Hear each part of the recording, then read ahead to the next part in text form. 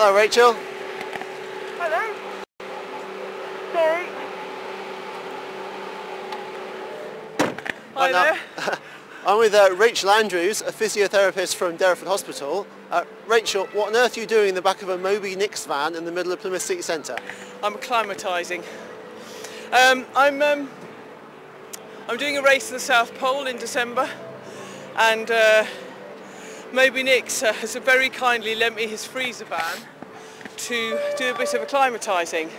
I've been reliably informed it will get down to -25. It's more like about -10 at the moment, and just sort of testing out gear and practicing taking on and off gloves and that kind of thing, and just get me used to the really cold. Okay, so tell me about this challenge to the South Pole then.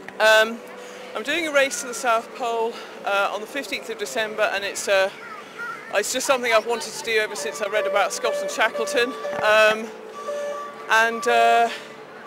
I'm trying to raise a bit of money for charity on the way, which is partly what this event is about. The Amber Trust, which is a charity for music for blind children, so producing music in the form of scholarships, teaching, instruments and that kind of thing. And it appealed to me because I heard about it on the radio. I did a race to the North Magnetic Pole in 2005, and music is just sort of instrumental in getting you there, because you have an awful lot of time just skiing on your own, hours and hours and hours of looking at nothing, and music makes it doable, so hence the Amber Trust. And I've got quite a lot of the children have chosen music for me to listen to, and we're going to get it on an iPod, and I will have thoughts of them when I'm skiing. So I guess as much as a physical challenge, this is a real mental challenge as well.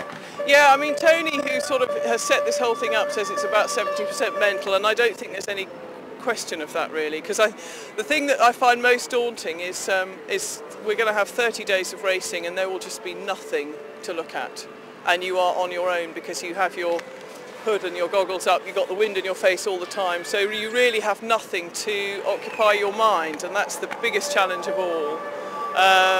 Physically it's very hard, but mentally I think is the really hard bit, and I've never done anything like this. So what do your friends and family make of this whole idea then? They probably think it's sort of par for the course. My mum and dad are scared about it. I mean, you know, because it is a dodgy, dangerous environment, but I think they're quite pleased, and they've said they kind of hate the fact that I have to do these things, but they wouldn't stop me, because that's just that's me. So they're pleased, and I suppose they're quite proud of the idea, but yeah, more worried than anything. Probably wish I wasn't going. Probably wish I wasn't going to be away for Christmas, sitting in a tent somewhere. You've had a blog on our website for some time, which has been quite popular. Yeah. I've read about you pulling tyres. What's all that about? Yeah, part of the training is pulling tyres, because it's the only way really I can replicate that action, and it's a specific action of being sort of bent forwards and using your arms. So I try and get out with the sticks and actually push with my arms, because really in the end it strengthens your back up, and it's quite difficult. You can't really replicate a long walk pulling a sled in any other way, so tyres are a very good way.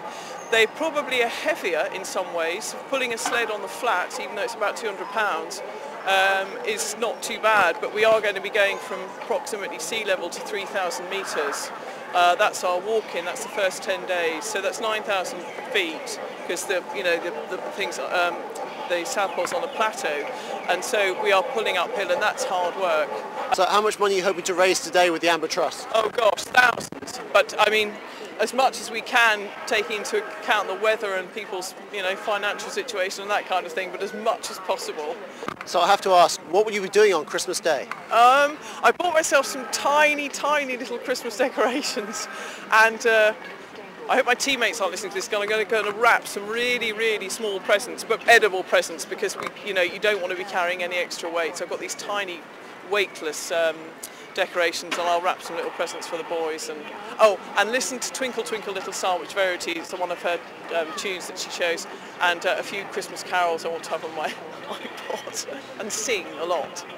So this van we're standing in front of, are you going to be in and out of that all day? Yes, I'm here until 4 o'clock. you have to sort of stay in there or stay out and keep the door closed to try and get it really cold, and I just will be in and out of it, mucking around, taking gear on and off, trying to do sort of manipulative things with the hands and that kind of thing.